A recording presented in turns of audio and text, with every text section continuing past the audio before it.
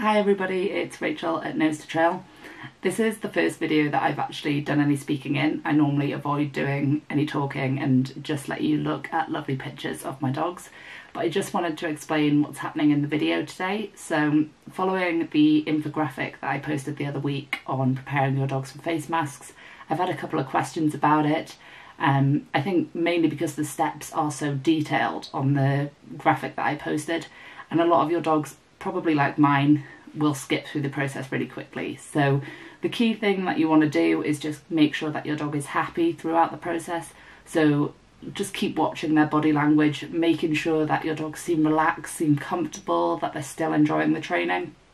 If at any point when you present the mask, be it on the floor or up near your face, your dog's body language changes and they seem scared in any way, shape or form, or just a bit anxious, a bit fearful, then stop what you're doing. You want to take it a bit slower and go back a step, okay? The key thing is with this that we don't know how long people are going to be wearing face masks. They may just become a normal day-to-day thing that carries on for a long time.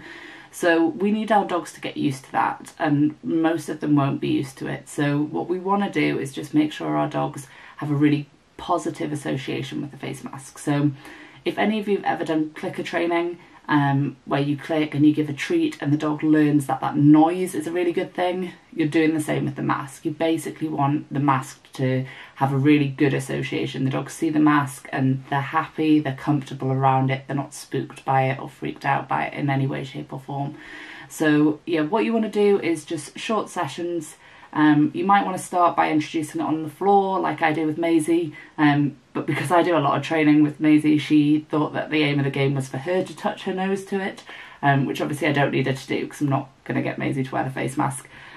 But you'll see very quickly in the video that I moved to wearing the mask and I can just do normal training with Maisie, which is a really helpful step because it makes her just realise that it's just a normal thing, it's just going to be around from time to time. So I'm not doing all my training sessions wearing a mask. I'm certainly not wearing a mask when I'm in the house with just me, my partner and the dogs. But when we're out and about on a walk, I might be wearing a mask and I want the dogs to still be able to do things and still react to me in the same normal way, and also react to other people who are wearing masks. So what I haven't done in the video because I didn't go out and about is explain that if you're out and about and you spot someone wearing a mask, and if your dog just doesn't bat an eyelid, they seem fine with it, reward that, because that nice calm behaviour around people wearing masks is what you want your dogs to continue doing.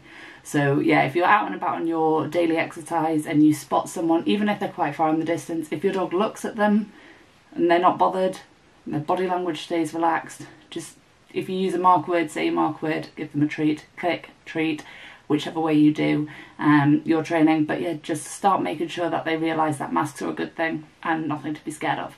I'll let you watch the video, but if you've got any questions or if at any point your dogs seem fearful or worried by the mask, please get in touch. I'm more than happy to help. Good girl.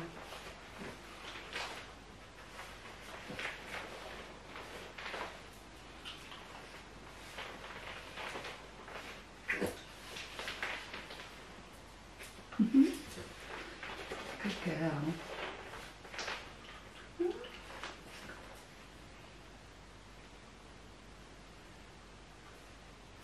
Good girl.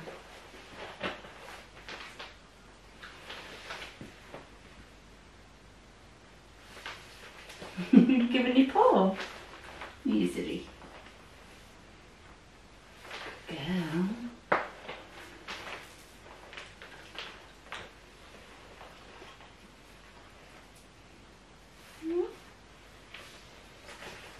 Good girl.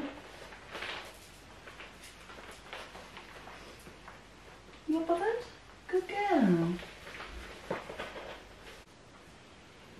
Touch. Good girl. Sit. Good girl. Touch. Good girl. Maybe touch. Good girl.